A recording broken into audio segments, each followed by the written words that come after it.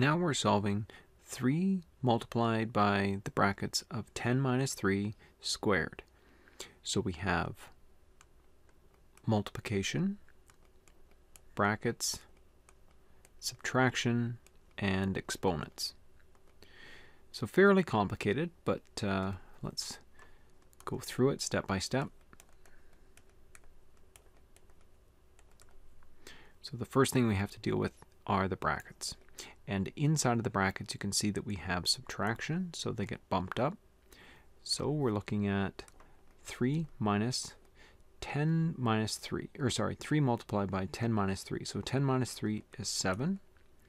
And so in this first step we've dealt with our brackets, and the next thing that we're going to do is the exponent, because that comes next on the list. So I have to do 7 squared. And so this is going to be 3 times 49. So we've dealt with the brackets, we've dealt with the exponent, and now we're going to have to do multiplication. Actually, we did brackets and subtraction here.